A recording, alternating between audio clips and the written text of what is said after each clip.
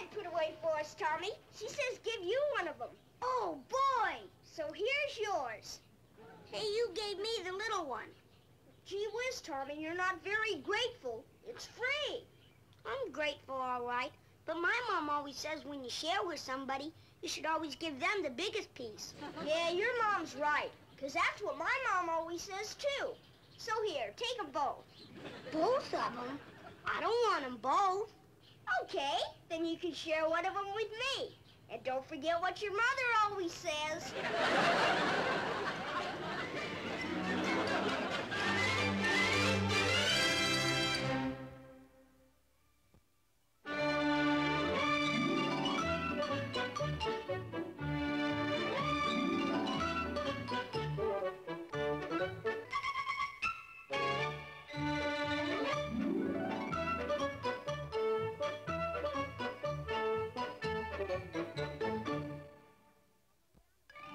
And we gotta skulk around and watch this whole prairie.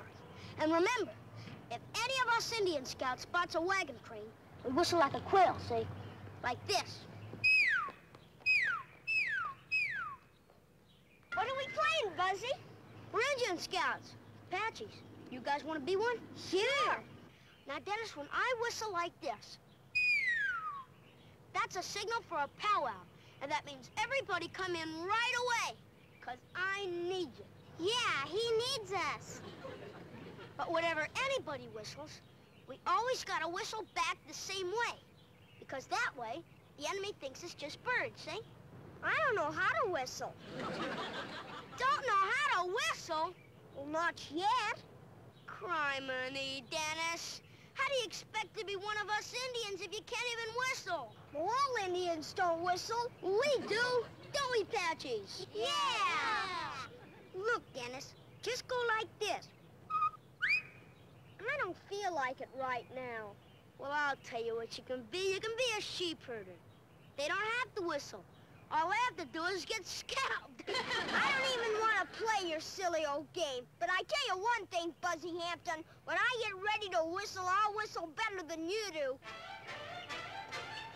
Come on, gang.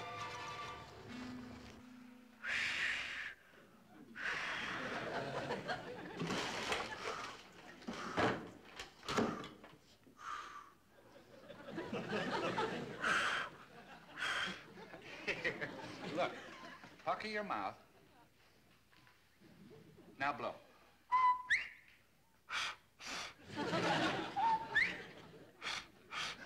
See, my devil mouth will whistle at all. All it does is just blow. Well, you're a little young, honey. Lots of boys your age can't whistle yet. You'll learn. Sure you will. It'll just come to you all at once. If I don't learn any faster than this, I'll be an old man. I'll probably be shaven even. Well, I don't think you'll be that ancient. Anyway, you've got a few days before your beard gets in your way. Yes, and don't forget, Buzzy Hampton's a lot older than you are. I'm not gonna wait until I'm as old as Buzzy. I'm gonna learn to whistle today, if it takes me the rest of my life.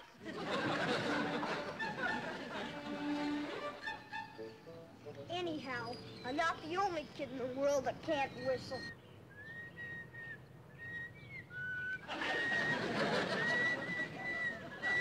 Hey, how do you do that? You're not supposed to whistle. You're not big enough. How old are you? 3?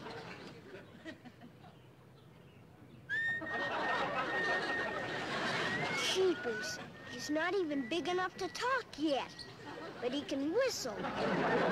You always cut above a bud, you see. Well, like here, for instance. You see, never cut too far back on the bush, or you'll kill it. That's what I'd be afraid of. Oh, it could happen. For instance, if I cut it down here, it'd just kill it completely. Hi, Mr. Wilson! Oh, don't holler in my ear, Dennis. I didn't holler, did I, Mrs. Wilson? No, dear, you just startled him. All right, Dennis. What do you want? Well, I've got a problem. Oh, so have I. Lots of them. Why don't you go over in the park with the other boys and bother everybody instead of just bothering me? That's what the problem is, Mr. Wilson. they won't let me play Indian, because I don't know how to whistle. So if you'll teach me how, I'll... Whistle? Well, for heaven's sakes. I just gotta learn. All I can do so far is...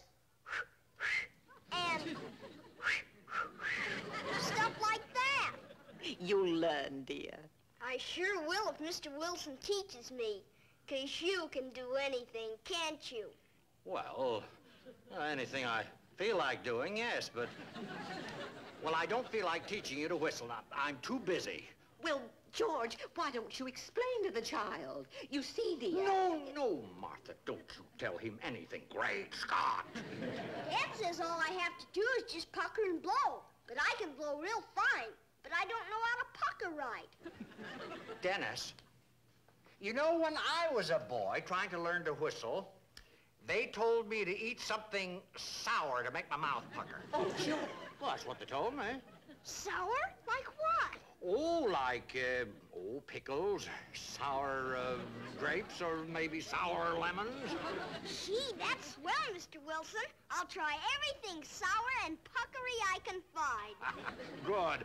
And take your time about it. And when I learn to whistle real good, I'll come over every night and whistle you to sleep. Well, I hope he does. You ought to be ashamed of yourself, George, telling him to eat something sour.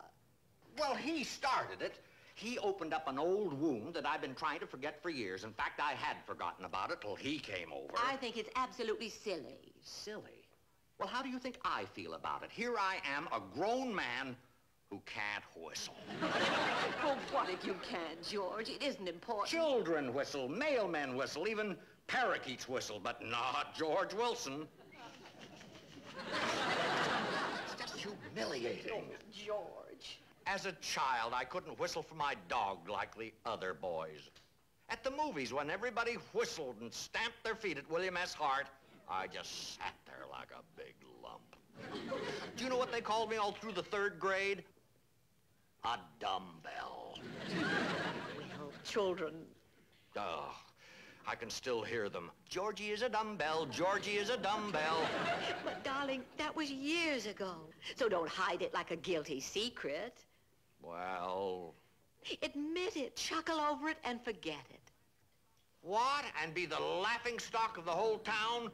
Never. Now, I don't want to hear any more about whistling, Martha. Never. I've got work to do. Oh, I'm going in the house and lie down for a while.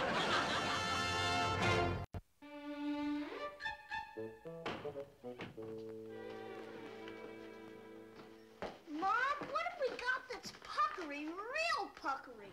Puckery? Sure. Mr. Wilson says if I eat something sour to pucker my mouth with, it'll help me learn to whistle. Oh, I think Mr. Wilson was joking. No, honest, that's how he learned. Well, I have some pickles in there. They're pretty sour. Oh, I tried those things. They're no good for whistling at all. You wouldn't buy that kind anymore. Oh, I won't. If they're not good whistling pickles, I can get my money back besides. What are you doing? A lemon. Ugh. Boy, is this sour. Sure is hard to get the right kind of pucker. I don't think that's going to help much. But you'll learn. You'll be a fine whistler someday.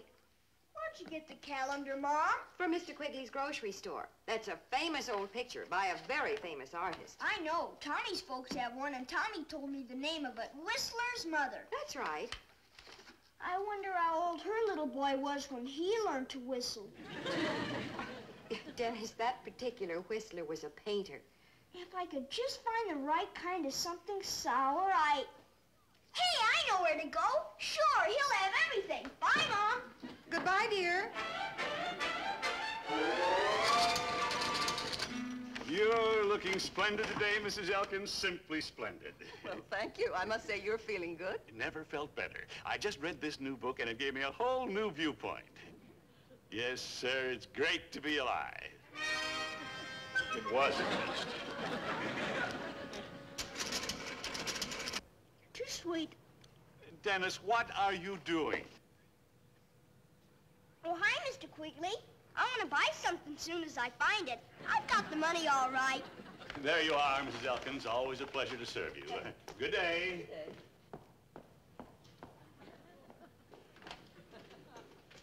Dennis, leave my fruit alone. What are you trying to do, ruin me? Oh, no, Mr. Quigley. I'm just sampling for sour stuff. I've got the money all right. Sampling for sour stuff? Yeah, I'm trying to learn to whistle. Whistle. I've got to find something sour to pucker my mouth up with. But so far, I haven't found the right thing. It isn't because you haven't tried. There's little bitty green strawberries that you keep in the bottom of the box. They're pretty sour, all right. Yes, yes, Dennis. But I need something even puckerier than that.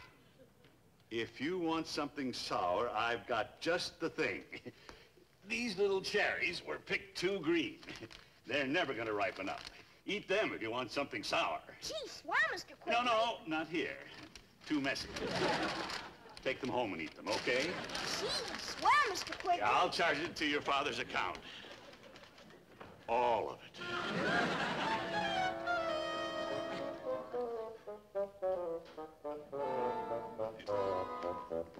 Dennis!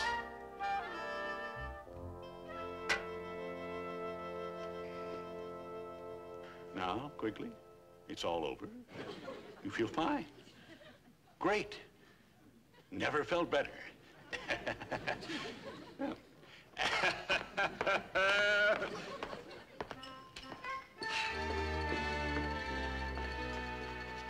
Oh, hello, Quigley. Out of tea. Well, George, how are you? It's nice to see you. Say, you're looking wonderful. Oh, I got a cramp in my shoulder. I've been hunched in a doorway for 10 minutes waiting for Dennis to get out of here. Dennis Mitchell? Oh, you shouldn't let him worry you. Well, what's happened to you? The last time I was in here, you were carrying him out that door by the seat of his pants. Oh, that sort of ill temper is all behind me. You know, I have been reading a book that has just changed my whole outlook on life. I tell you, that book has done wonders for me. Really? Don't hide your frustrations, it says. Drag them out. Talk about them. And you'll get rid of them, it says. Well, it sounds like a sort of do-it-yourself psychiatry. Exactly. And it works. I never felt better in my life. Well, I've got problems, of course, but there's one particular thing that's plagued me since childhood. Oh, I haven't talked about it because, well, it's just silly. People would laugh at me. George, believe me, no one's gonna laugh at your frustrations. Now, how can we laugh at other people's problems when we all have problems of our own? Well, look at me, Quigley. I'm moderately successful. I'm retired. I'm over 50 years old. Oh, at least, yes. And I have never learned to do one simple thing that most children learn in the first grade. How to whistle. I can't whistle a note. Whistle? Oh, you're kidding. No, I can't whistle at all. You mean you can't? A man your age and you can't... Oh, that's rich. I never heard anything so ridiculous. Oh, man, I knew I shouldn't trust a secret to a jackass.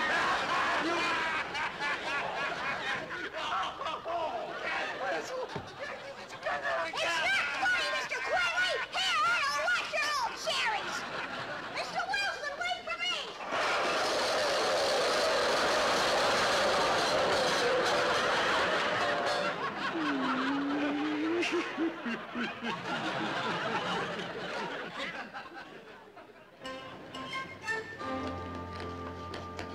Gee, I didn't know you couldn't whistle either, Mr. Wilson.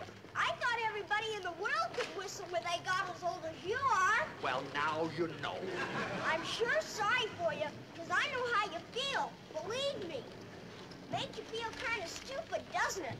I know, because I feel silly not being able to whistle, and I'm just a kid. Yes, yes.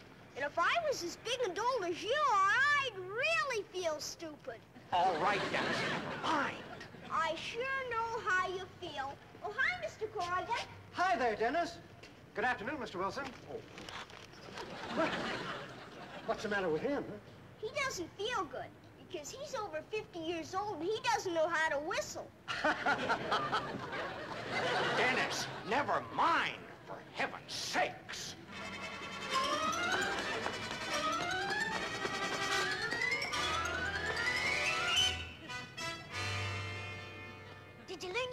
Can you whistle? Well, not quite, Tommy. I can almost whistle, and me and Mr. Wilson are gonna... Ha! Everybody can whistle but you, Dennis. Hi yourself, Buzzy. Everybody cannot whistle but me. Tell him, Mr. Wilson. Oh, I will not. Confound this gate. Dennis is a dumbbell. Dennis is a dumbbell. Dennis is a dumbbell. Dennis is a dumbbell. I am not. Dennis is a dumbbell. He's no more of a dumbbell than you are, you little... All right, you get out of here, all of you, out of my yard. Go on, go someplace else. You too, out, go on.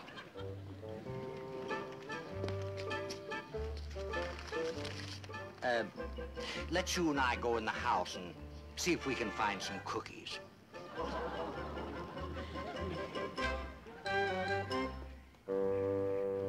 What's so great about whistling anyway? If you learn, okay. If you don't, okay. Who cares? Sure, who cares? So let's just forget it now, huh? I got some things here I want to show you. We won't even mention the word whistle, right? Right. Ah, look at this book I just got. Brand new edition of Birds of the World. You know, every bird you can think of is in here. Boy, they sure are pretty. These are tropical birds, Dennis. Talking birds, most of them. There's a parrot, I know parrots. a cockatoo, and this one's a mynah bird. What's this one, Mr. Wilson? Does he talk too? No, Dennis, that's a Peruvian bush bird. He has a high, shrill whistle, and when he whistles... He's not as big as my fist and he can whistle.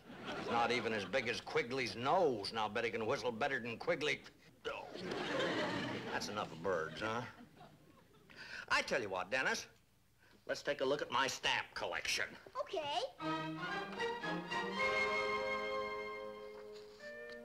Boy, I'll bet this is the swellest stamp collection in the whole world.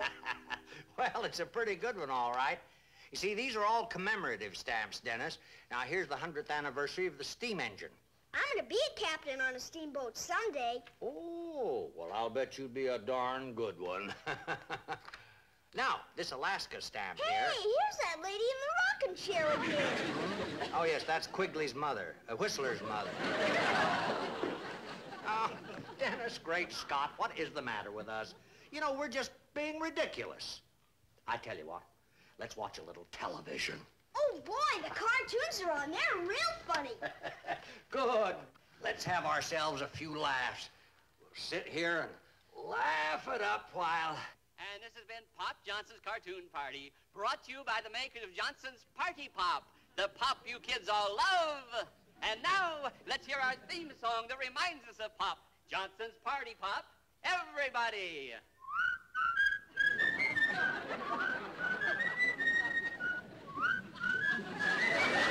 Isn't that great? And now remember, I want all you good whistlers to join us here tomorrow for another great Johnson's Party Pop party. There'll be free gifts and prizes for everybody. So don't... I don't want to watch anymore.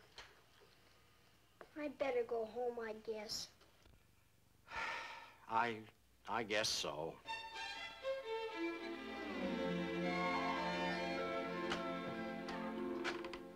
Think I'll go back to Mr. Quigley's and get those sour old cherries. I just gotta learn to whistle some way.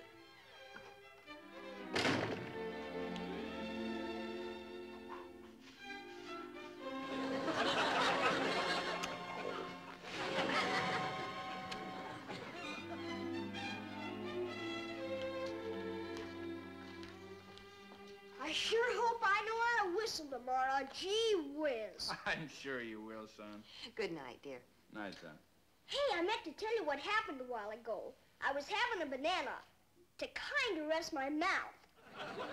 And look what came loose. A tooth. I've been expecting that one. Oh, well, you take it right up and put it under your pillow. Maybe the good fairy will leave you some money for it. Okay. But you know what I wish the good fairy would do instead? Teach you to whistle.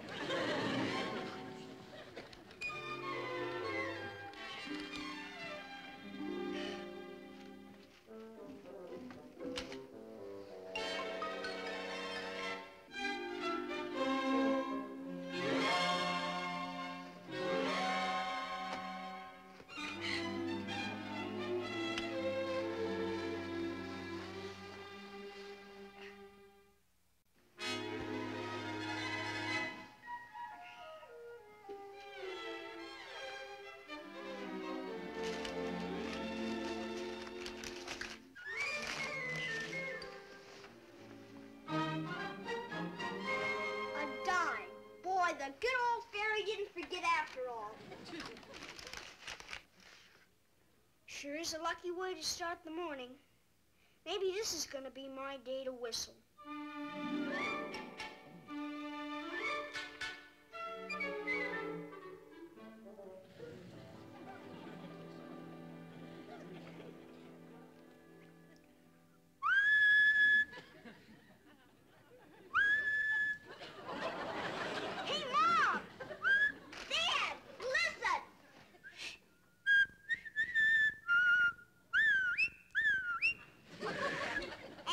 This one again? Can you do this one?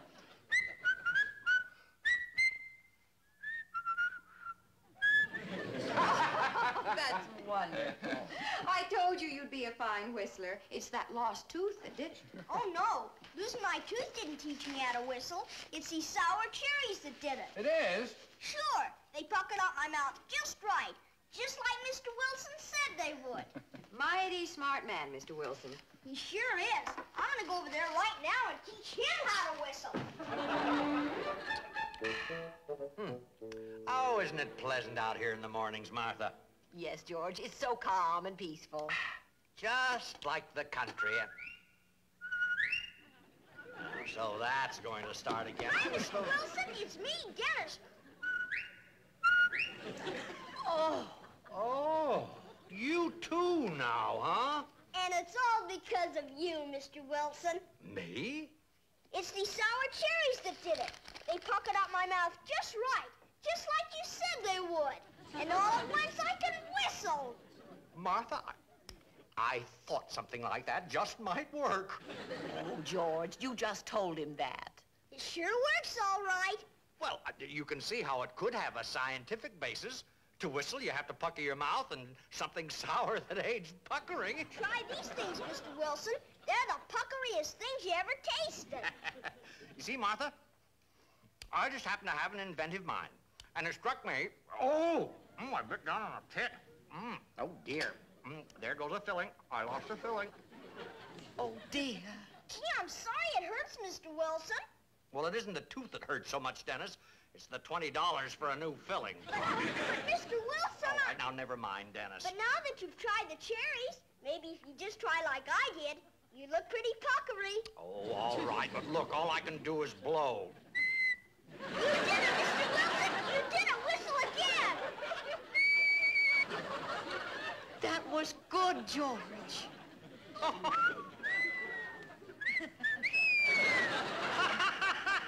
Say, this is fun, Dennis.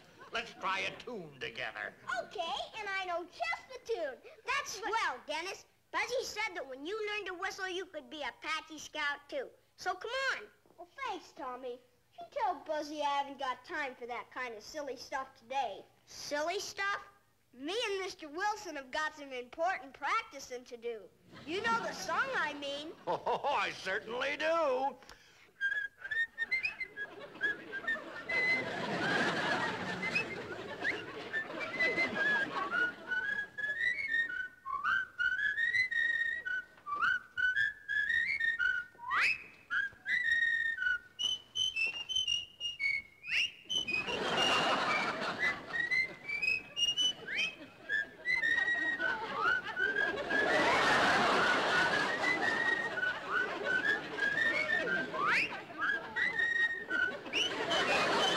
Hello, Martha.